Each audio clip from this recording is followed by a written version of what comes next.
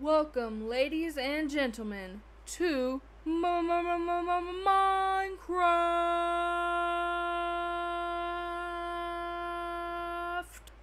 So, welcome to Minecraft, aka block game, whatever you want to call it that floats your boat, which is water, by the way. That water right there, that floats your boat. Don't try to float in lava. It won't work. Anyways, welcome to Minecraft. This is a really decent spawn. You've never played Minecraft before, right? So, I'm gonna tell you how to survive. You just spawned in, it's your first day, the sun's coming up, all is bright, all is well. For now. You wanna run over, get yourself some wood, really quickly. It's the first thing you wanna do because you wanna have two things. No. 3 things by the time that sun ends on the very first day. You want to have a bed. You want to have at least a 3x3 block around you. And you want to have no floating trees. I'm just kidding. But you would like to have at least one weapon to protect yourself with. And that would have to be a sword. Okay, so you collected your wood. All of the wood. You did not leave floating trees. The leaves will decompose if you remove all of the wood from the tree. Some of the trees are bigger trees like this one that you see over here. Those have multiple strands of logs. They're harder to break down, but in the end you end up with more wood, so those are preferred. But we had a small tree right here, so that's what we went with. Now, you want to go ahead and hit E on your keyboard. If you are using Java Edition like me, you don't need that sapling. You can drop it, you can plant it, you can do whatever. You want to take these logs, put them into this crafting square right here, and collect your planks. Now, you want to take your planks and place one of each in each of those squares by simply right-clicking, and then collect that crafting table right there out of that crafted section. Now you want to right click on the ground to place your crafting table, and then right click again on the crafting table to open it. And then you want to place one plank right on top of each other, vertical like that. It can be at any location as long as they are vertical. And then collect these sticks out of here and place vertical like that, and then horizontal across the top. And there you have your pickaxe, your very first tool and the most important tool that you will need at the moment. Now, you want to find yourself some stone. Whether it's digging down into the ground or finding some exposed stone like this is very simple.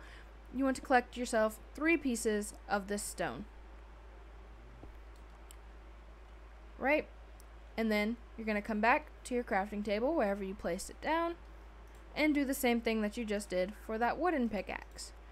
Vertical like that, and then horizontal like that. Then you want to walk over to this water over here, just very calmly, very gently.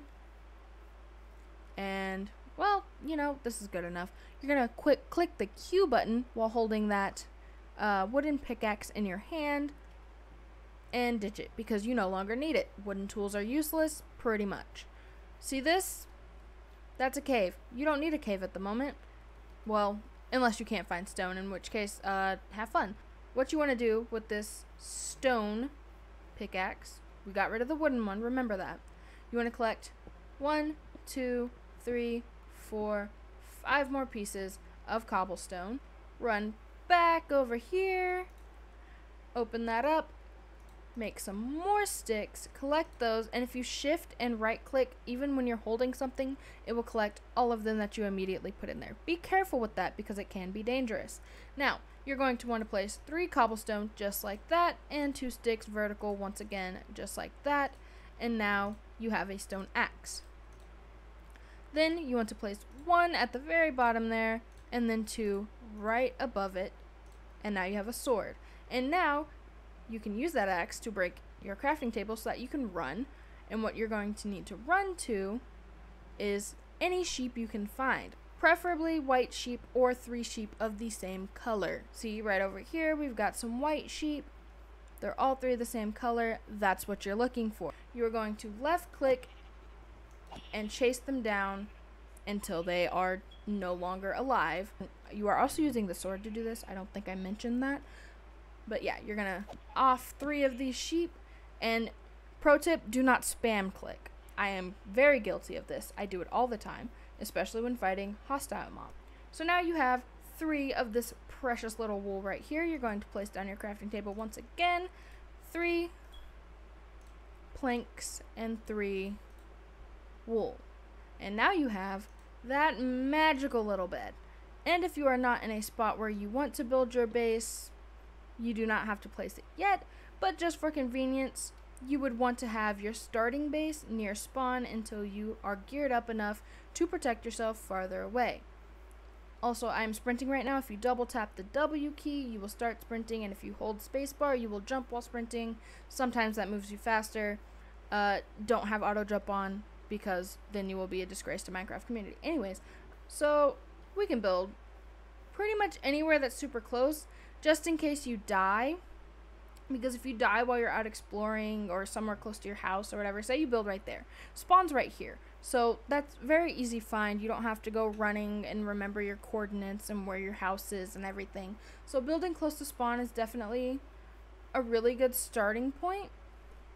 So we're just gonna go very plain, very simple, and go to the flattest part. Yeah, like right over here will work. See, the sun's about to go down, so we want to place our bed. You're going to right click that and then right click it again. It is not night yet, so you cannot sleep yet, but that will reset your spawn point from over there to over here. That is the importance of the bed.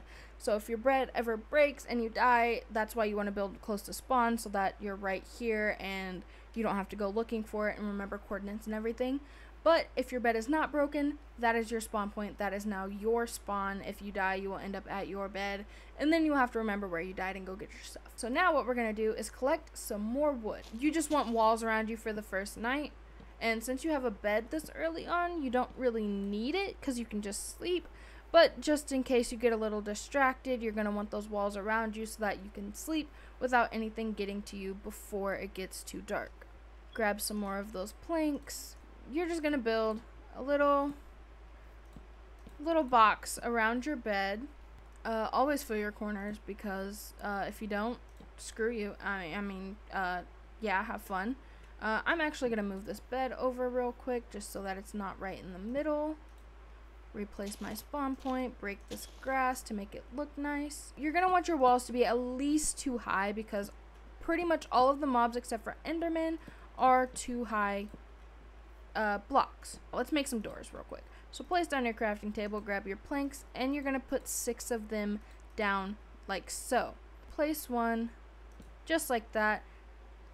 And doors are 2 blocks tall, so you will have to have a 3rd block on top of it to completely cover, but this will get you enough for the night. Once you see the stars and the sun going down and everything, then like once the sky is dark enough like this, I would say that's a pretty good sign. Or if the moon is in the sky, then just right click on that bed and you will transfer your time from night to day. Our hunger bar is very low.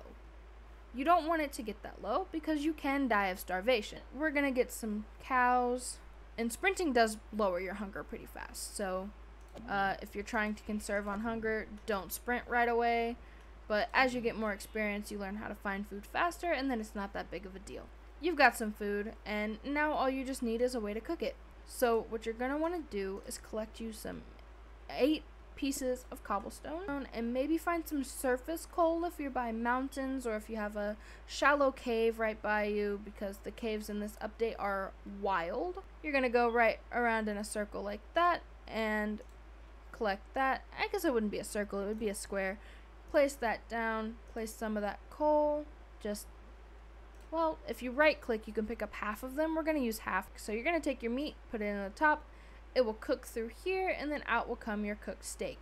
Steak does give you the most amount of health points in the game, I'm pretty sure. If you place 1 coal and 1 stick, you get 4 torches. So after you collect that steak out of there, you're going to right click and hold to eat it. You're just going to wait for all of that to cook, and then you're going to switch it out with the other food that you have. Very simple, very easy. Another thing, just like how you made the furnace, you want to take some planks and go around in that square as well, and then take that chest out of there, and then you can store any unwanted items or anything that you do not need at that moment. So what we're going to focus on is finishing our house.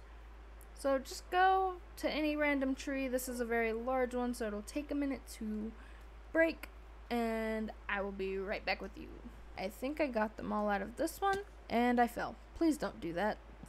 It causes fall damage, and if you fall from a large enough height, it will kill you instantly. But now you see we have 24 logs. That's plenty to finish this house up and have it looking, well, it won't look that great, but it will protect you from outside mobs. Nobody wants a 2-block high wall, so we're going to make this actually 4 blocks tall, but the inside will actually be 3 because that 4th block we are going to turn into a roof like so. And you don't have to fill in this outside piece because this is just a starter base, so it does not have to be perfect. And just like that, we are ending our second day with a nice finished roof with a torch inside so that nothing spawns inside and tries to kill us. And now we can go ahead and sleep through our second night. And that is how you survive your first couple of days in Minecraft. If you want me to make this a series, I can, and we can do like more in-depth stuff with upgrades and everything later. This is how you get started in Minecraft. It is very, very simple, very easy. You can refer back to this video if you need any more help. I will make another video on how to build a better base with details and depth. There are tons of videos on YouTube, but not everyone can build that extravagantly, and I am one of those people. So I will show you some easy, friendly, beginner style tips that will help you get your build looking not like a box. Thank you for watching so much. I really appreciate it, and I will see you next time in the next video. Bye.